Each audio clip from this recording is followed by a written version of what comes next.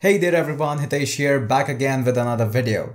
Now I know I haven't been posting videos in the last week, but I'm back again. It was an awesome tour. It was Mumbai, Goa and Bangalore. But again, we are going to talk about technical things again. If you are new to the channel, we talk about technical things, programmings, codings and everything that runs and revolves around computer. So if you are new here, consider subscribing. Now let's talk about the top 5 Linux distribution, not distribution, Linux operating systems that comes around.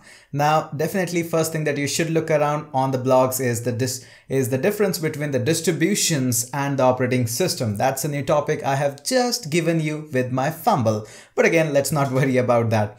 So let's talk about the top 5 operating system based on Linux, which you can check out and definitely you should consider if you are new in learning Linux. Now on my list, in the top 5, the 5th position is for the Red Hat, the famous Red Hat. Now why I have placed it on the 5th position, although it's really great, because it charges you a little bit of the money and have some of the copyright issues that you can fall upon. Now, if you're into the training industry or you're a company who doesn't actually bother in spending a little amount of dollars in paying Red Hat for their awesome and killer support, definitely Red Hat is something that you should consider for.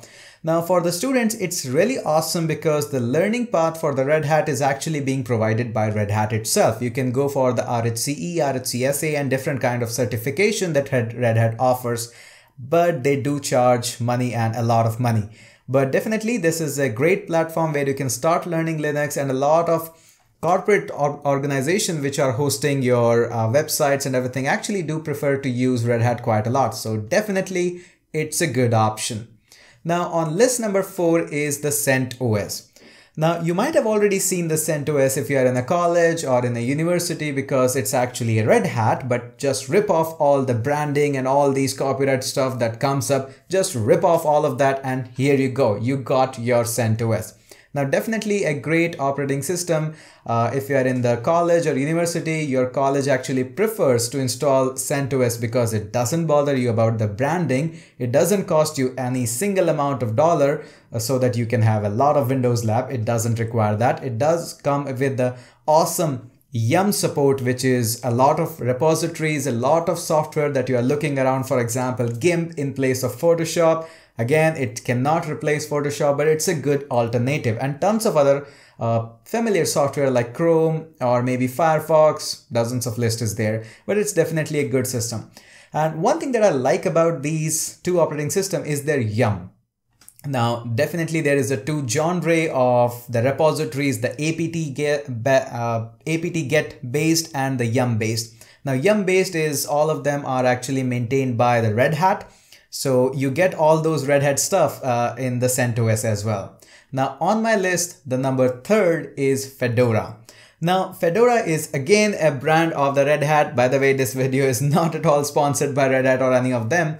Red Hat actually dominate a lot of things in the open source society. So on my list, the Fedora is there too on the list number 3.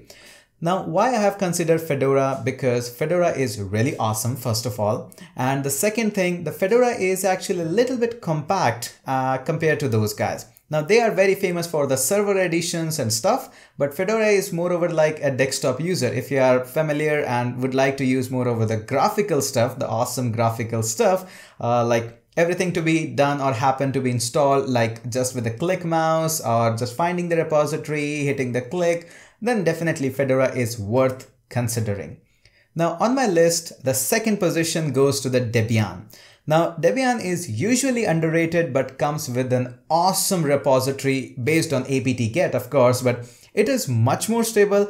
I personally use Debian quite a lot, and one of the reasons why I use the Debian is simply because it comes up with Kali Linux. Now Kali Linux is, in case you know that, it's an upcoming upgrade, or it's now an upgrade of the Backtrack. Now Backtrack was based on different things, but now this Kali has shifted totally on the Debian, which I think personally is a great move. Now Debian is again having a tons of repositories, a great amount of support, but you cannot actually get the support directly. You have to look out for the forums and everything. but it's great. Now, for those people who don't know what the Kali is actually an open source operating system which is packed up with a lot of penetration testing, or you can say hacking tools, and that makes it super awesome because you don't have to spend time in looking for the tools. They are already there, cooked up, built up, ready to use.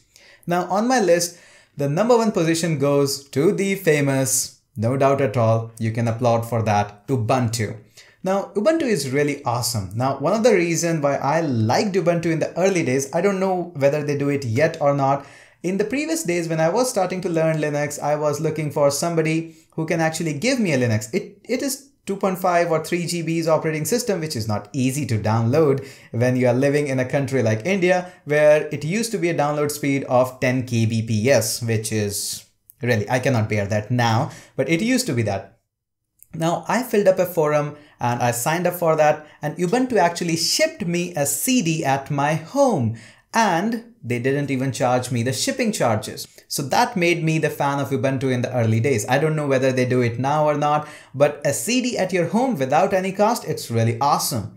And now, why I liked Ubuntu so much, because they have got so much of the support online. So much of the forums are talking about the solutions. You obviously get a lot of problems in the Linux, like your drivers are not working, your volume keys are not working, your Wi-Fi is not working, and all such problems. Now, obviously, the best way to find the solution is to look up for the online. And I found dozens of blogs, tons of forums discussing about the problems, and taught me about how I can get updated my repositories, what files I need to edit, what things I need to do, what command I need to run, why I need to run them.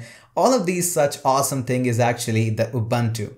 Now, Ubuntu also comes up with a variety of flavors. It comes up with the mobile, the desktop, the tablet, the servers, and a lot of things. They also do run LTE, like long-term support, LTS, and all such stuff. But again, we can talk about them in some later videos. So here is my top 5 list, and definitely if you are a Windows or Mac user, definitely consider installing a VirtualBox or Virtual Player or Fusion and give it a try to these operating system.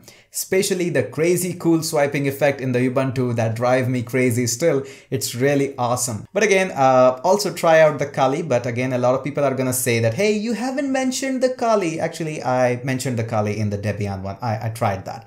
But in case I missed any one of them, which is super awesome, super cool, do mention them in the comment. I'll make another videos with your credits so that we can actually consider more of these awesome Linux distributions and operating system. So definitely post down the comment there. Now, in case you are new here, definitely consider subscribing. And in case you think that somebody can get benefit from this video, share it on your Facebook or Twitter.